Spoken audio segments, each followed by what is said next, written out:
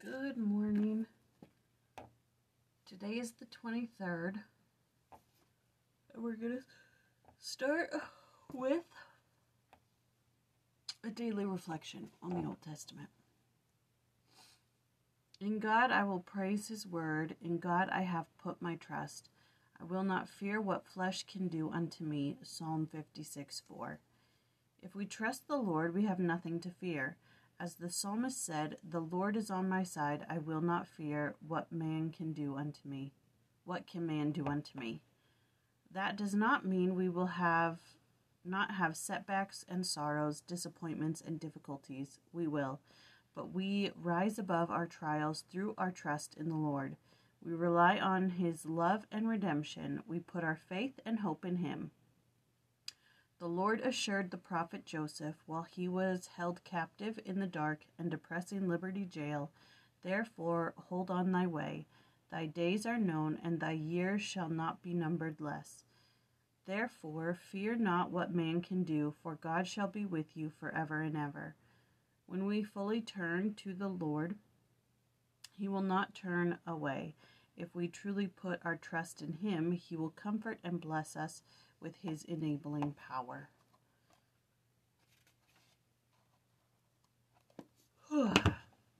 Okay, so today is Nehemiah 4 and 5.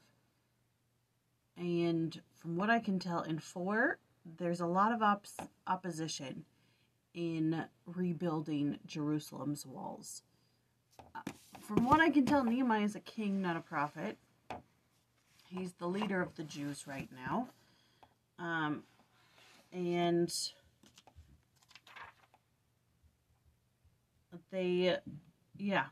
so Nehemiah has to arm everybody.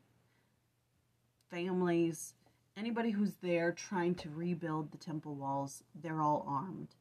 And the work progresses. And then in 5, many of the Jews are in bondage to other Jews. There's a drought, and people had to sell their land. They had to sell their sons, their daughters, just to survive, just to get food or anything at all to survive. And so Nehemiah commands that it's done away. Give back the land that was sold to you. Just release your servants. No more servitude. We're going to go back to that. Yeah. So that's where we're at in 4 and 5. So let's see what it has to say about it. Nehemiah chapter 4. The principle of knowledge is the principle of salvation. This principle can be comprehended by the faithful and diligent, and everyone that does not obtain knowledge sufficient to be saved will be condemned. The principle of salvation is given us through the knowledge of Jesus Christ. Salvation is nothing more or less than a triumph over all our enemies and put them under our feet. And when we have power to put all enemies under our feet in this world, and all knowledge to triumph over all evil spirits in the world to come, then we are saved, as in the case of Jesus, who was to reign until He had put all enemies under His feet, and the last enemy was death. That's a quote from Joseph Smith. And then it has another thing here about sacrifice. It skips over chapter 5. The story of Nehemiah's leadership in organizing the Israelites to rebuild the walls of Jerusalem, often under threat of attack from enemy forces, roundabout is a reminder of an incident from church history that occurred on Wednesday, January 8th, 1834 in Kirtland, Ohio. On that day, guards were placed to protect the Kirtland Temple as a result of persecution by detractors and the threat of violence at the hands of the gathering mob. Some workmen, when seen armed with a hammer in one hand and a rifle in another. Joseph Smith recorded in his journal, "On the morning of the 8th of January, about 1 o'clock, The inhabitants of Kirtland were alarmed by the firing of about 13 rounds of cannon by the mob on the hill about half a mile northwest of the village. However, with the coming of dawn, it was determined that the temple was not damaged.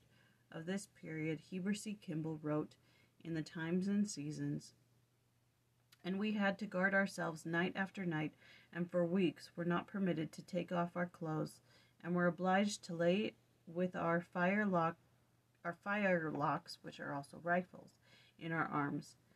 Do we ponder often enough upon these sacrifices and trials of our forebears, including our ancient brothers and sisters in Old Testament times, and upon their vigilance and endurance in securing for us the blessings that we enjoy so abundantly today? Are we prepared to stand up for righteous principles and guard the things of God with our lives as they did? That's an interesting point being made there. Would you go stand outside your temple for weeks on end, not changing your clothes, just standing there, ready to defend it with your life? Do you have gratitude for those who actually did those things? I don't pray for it,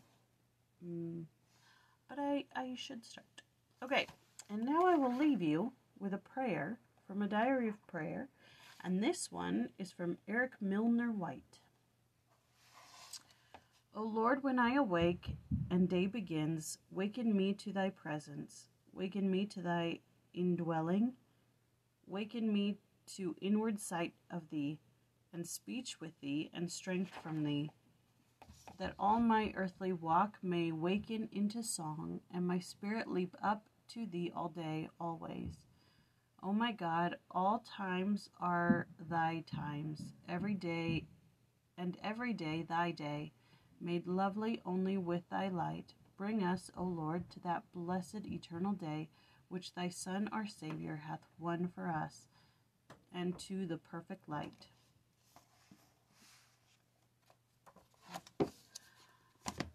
All right, that was Nehemiah 4 and 5, and we do 6 and 8 tomorrow. And I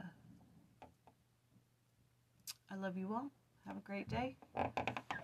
I'll see you later.